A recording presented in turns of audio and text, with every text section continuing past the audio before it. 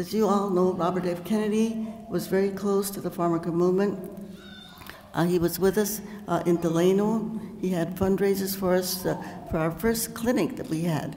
Robert F. Kennedy had fundraisers for us in California.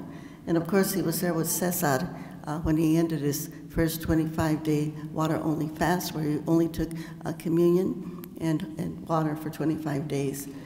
But he was also supportive in so many other ways, and the Kennedy family has continued that support.